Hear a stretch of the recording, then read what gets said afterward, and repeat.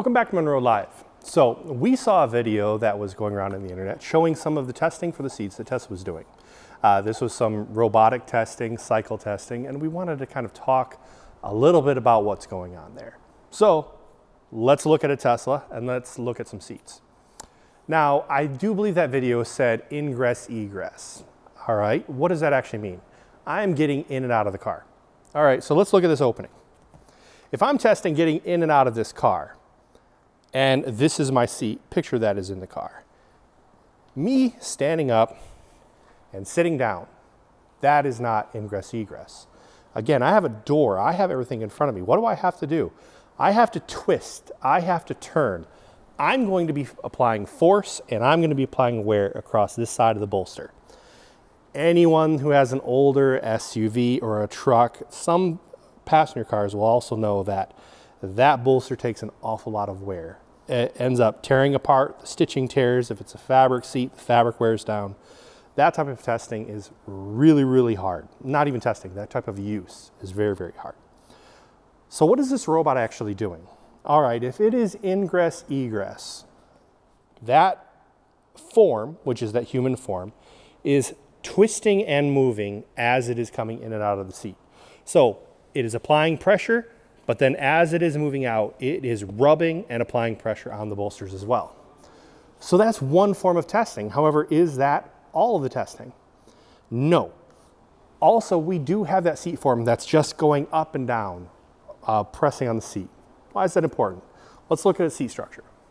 So in this entire sandwiched assembly, we have our cover, and we know that we are rubbing on this cover. It is causing wear on the bolsters, it's causing wear on the material. We know that we have foam. That foam is going to wear down over time. It can break down, it can collapse. What happens if this collapses? Well, then you are too close to the metal structure. So we want to make sure that our foam isn't going to collapse with too many cycles. But what about the structure itself? We have this spring suspension mat. Think about a coat hanger. If you wanted to try and break a coat hanger, what do? You bend it in the same spot a few times and it becomes brittle and it breaks. Well, basically I have wires, even though these are spring wires, that I am going to be loading 50 to 100,000 times. I want to see if any of these connections become brittle, if the parts start to break down. So the entire assembly, not just the cover, is being tested. Ingress, egress, and then general load. All right, well, what's something else that we would test? There's a phrase called jounce and squirm. All right, I bet you just by listening to it, you can kind of understand what it means. If I'm sitting in the seat and I'm moving along, I'm trying to grab my seat belt, I'm trying to reach into the back seat, I'm trying to do something. What am I doing? I am causing force on that seat cover, on that seat structure, in a twisting motion, in a rubbing motion. In jounce and squirm, I need to test to make sure that my materials are holding up. I don't want that cover to rip off of the foam. I don't want the foam to separate from metal structure. I've seen times where this seam, the foam will actually completely tear all the way through and this bolster breaks off. I have seen foam collapse. I have seen the covers actually tear. So we want to try to avoid all of that. Now, it's wonderful being able to do that with a robot because we can go many, many, many cycles. But what's wrong with a robot?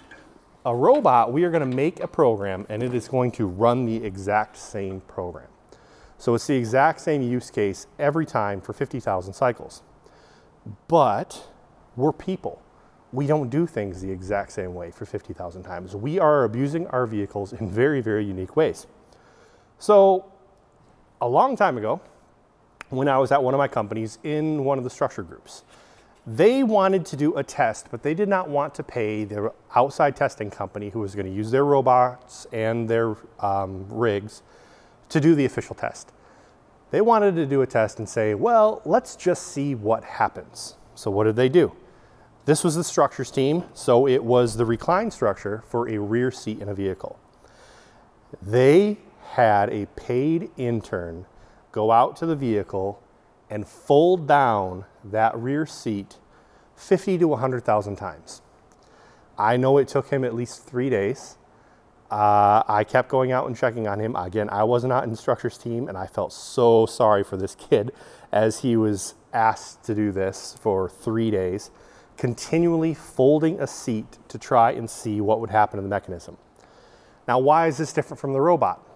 Because normally on a robot, it would grab the seat in one location and it would do the exact same fold. But if I'm a person and I'm getting worn out and tired and I'm throwing that seat, what am I doing? I'm also providing some lateral load. It's all going to be different across that entire cycle.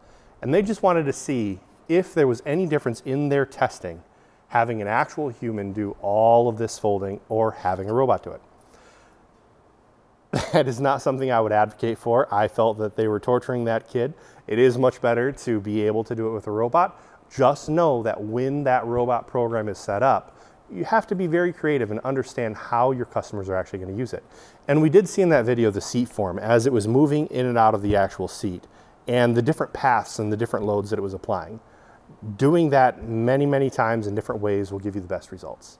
So I hope that you found this informative. Thank you for watching Munro Live. Please subscribe if you haven't subscribed and stay tuned for our future videos. Have a good day.